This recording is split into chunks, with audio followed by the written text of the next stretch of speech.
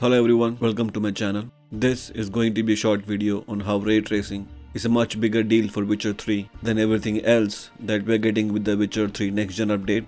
As you already know, with the next gen update, we are getting substantial improvement in graphics. We are also getting a new quest and a new look or skin for some of the main characters in the game.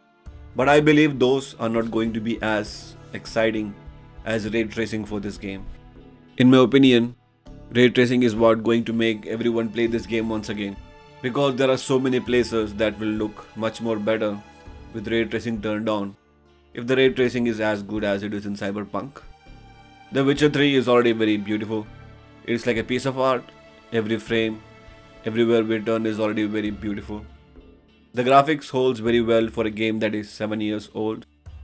And thanks to modders, players have a lot of way to make changes to the game and keep playing this game over and over again without getting bored whatsoever. The Witcher 3 already looks great at daytime and absolutely comes to life at night. Starting with Kaer Morhen to Beauclair Palace in Toussaint, this game looks very incredible. I think with ray tracing enabled, all these places should look much more interesting and will definitely require another playthrough by every player to experience this game in a different way. Some of the places that you should definitely check out once the next gen update is released are starting with the Unseen Elder Cave, which looks very beautiful.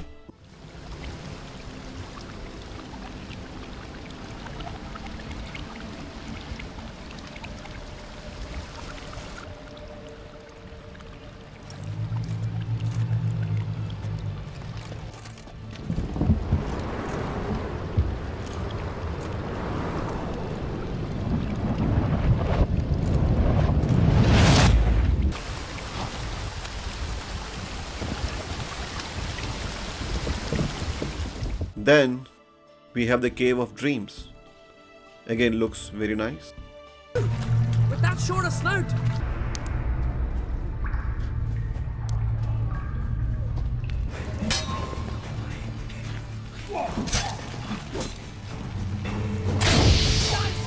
See them at sea every few crests.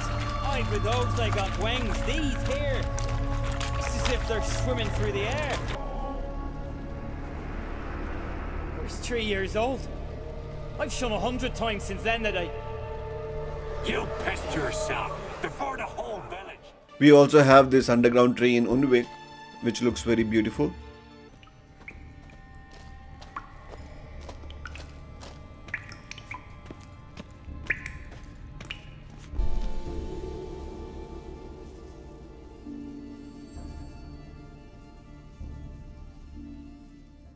There is also the Temple of Eternal Fire, which looks better at night than day.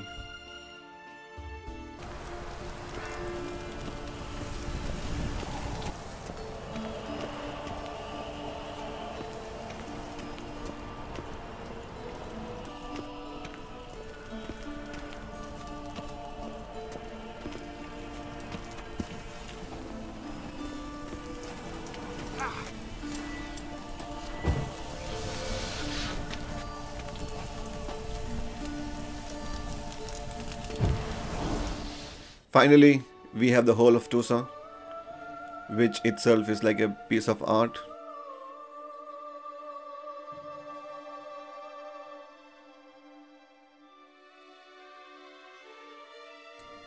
There are definitely a lot more places that I would like to revisit once the next gen update is out. I believe players with the 4K monitor, HD monitor will appreciate the update more than others, as I'm sure the game will look great with HDR turned on. Let me know in the comments if you're also looking forward to play this game with ray tracing on, or do you think I'm just making it as a big deal and it will not be that great. Please do subscribe to my channel for more videos on Witcher 3 and other games that I play. Thanks again for spending time with me today. Always stay safe and be well, my friends.